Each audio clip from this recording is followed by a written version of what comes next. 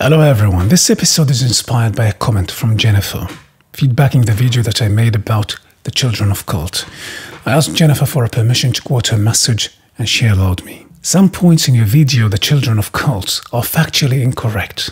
Living in the United States myself, I can tell you that reporting anyone to the police is mostly a dangerous decision. The police officers and the judicial system are programmed to see narcissists as benevolent, and anyone pointing a finger at them is suspect. The socioeconomic hierarchy here is very strong, and only on the surface are we not considered a third world country. But in reality, you could not realistically call out landowners, civil servants, people respected in the community, etc., unless you are well educated and ready to take on and navigate the legal system, and even then, it is an uphill battle.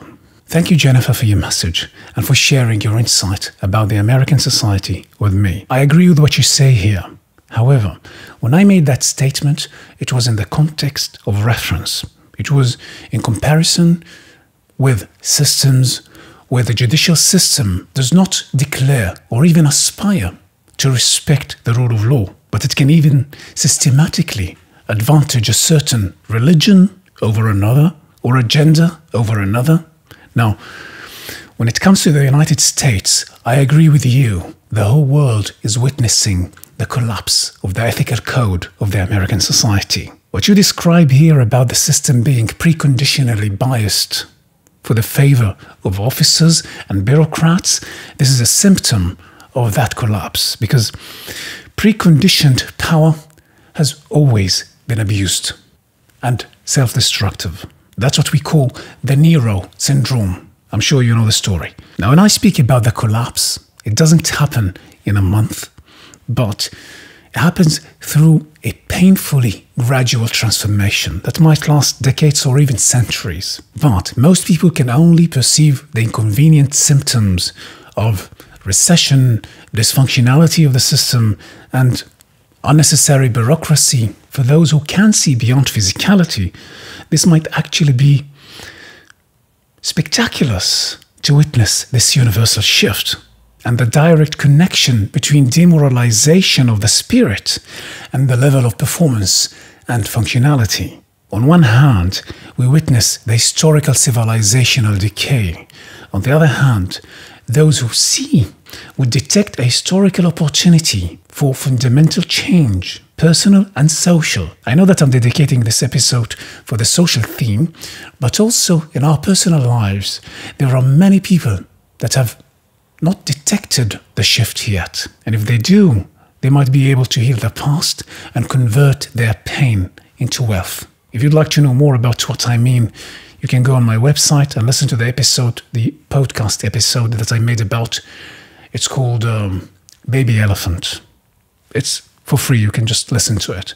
Anyway, when I speak about the US in any video, it's not because it's the ideal system today, but because it was the most successful system that our adult generations have witnessed.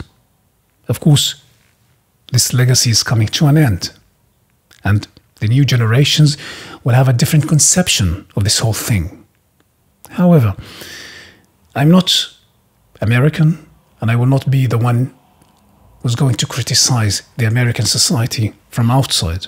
But as a human being who cares about the evolution of humanity, I'm looking forward to witnessing that civilization where its golden age wouldn't last only a couple of decades or centuries, but the connection with the divine code would allow it to deliver that spiritual wealth and application of the knowledge also to the next generations without mutation of the knowledge or abuse of power. In the past, we talked about the journey of civilizations, from birth to decay. In the beginning, the pioneers or the fathers that write their constitutions or their code, not because they are sitting and intellectualizing and philosophizing about life, but because they went through a lot of pain and wars and decay and bloodshed that they learned from their past, so they wouldn't want to experience the same pain again. But after the age of safe trade and wealth, where people grow up in wealthy environments, they take it for granted. There's no appreciation or gratitude And so, they bring the age of decadence where their sense of entitlement grows arrogant and unjustified, so they feel as if they were victims, violated and angry because someone says no, or because the others refuse to sacrifice themselves for the whims of those who feel entitled. That's why they feel offended, not because they were actually offended. Donald Trump is only a representation of that spirit. He's both a symptom and also a side effect, but not a cause. For decades, the liberal media and the leftist artists of Hollywood made films that created that sense of American superiority. Trump has absorbed that toxic art just like any average citizen. The thing is that when one can't back up their sense of entitlement with entitlement, one would abuse.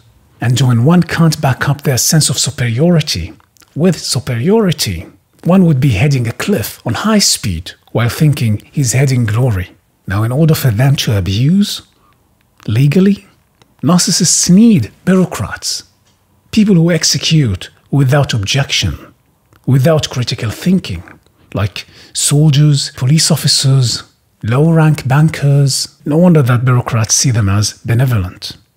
They must see them so in order to restore some of their dignity, because they work for them, they are dependent on them to put food on the table. They are already in a cycle of slavery where they live in fear of that day where they can't pay the mortgage or the insurance or pay the luxuries for their kids, just like the neighbor's kids. Fears and desires, the ultimate programming code. Now, it's important to disclaim that I'm not criticizing bureaucrats in general, because any system needs to be sustained and maintained also by executives.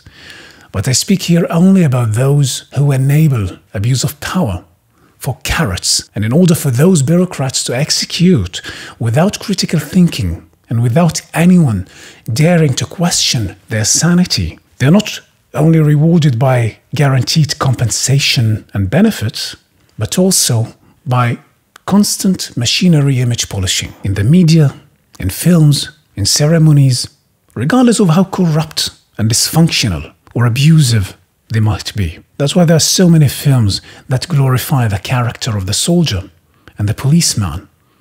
And even when we see a corrupt police officer in a film, that would come with a justification of that corruption, with slow motion and romantic music in the background, with showing some memories of the childhood, to accept his violation or to tolerate where he comes from and how he does things, to understand why he does things in a certain way. Or a soldier that feels sad for accidentally killing a boy in the battlefield, so his beautiful girlfriend rewards him with passionate and compassionate sex in order to reduce his painful sense of guilt. Or a corrupt policeman who needs to deal with criminals, so he needs sometimes to bend the law and to bend the rules and go above the law, killing tens of people in order to save one, and gets applauded for that. How kinky and perverted that is. So we end up not only accepting corrupt officers, but also reframing their corruption as necessary, as patriotic, as heroic. It's normal that giving anyone too much power, they would abuse it. And in case you are abused by a bureaucrat and you decide to sue them, they are mostly protected by the organization, because they represent the organization. And the organization would have endless access to the taxpayer money, financing their lawyers, while the taxpayer himself can't afford a lawyer. When there's a party in any society that has been systematically advantaged, any attempt to take their privileges away from them would be perceived as an offense. Now, regardless of the social transformation, like we always say, the journey is personal. I might have no access to the collective mind, and I might not be able to control many things, but I can make my best to control my response and to make sure that I don't act like an abusive bureaucrat when I can. I know so many people that were abused, or like some women that were abused by their husbands, and they suffered a lot, and they were looking for ways how to raise awareness of that. But when they were on the powerful side, they behaved worse than their abusers. I know that the system is corrupt and that it's on its highway to self-destruction. But if we were genuinely solution-oriented, before trying to find solutions in places where we have no control over, we can start by healing our personal lives. Am I sovereign enough to sustain my life without needing to depend on others emotionally and financially? If no, this would be a high priority. Am I healthy enough within the range of what I can control? If no, this is a high priority. Someone who smokes cigarettes is not in position yet to talk about healing society, addiction to drugs, to alcohol, and many other health disturbances that are in the range of the individual's control. If we can't take control over what we should be able to take control of, it would be senseless to talk about controlling what is outside the range. And after being the best version of myself, I might be able to inspire others to be part of that beauty and to join that wind of change. Now, perhaps I would not be able to inspire the masses of the American society because I have my accent, some would have their prejudices, but the insiders who really care about their societies are now needed the most to stop the decay, because gradually and slowly it's becoming irreversible. I hope I could explain myself better. Thank you, Jennifer, for this message. Thank you everyone for staying with me. I'm Shreddy Jabarin. Ciao.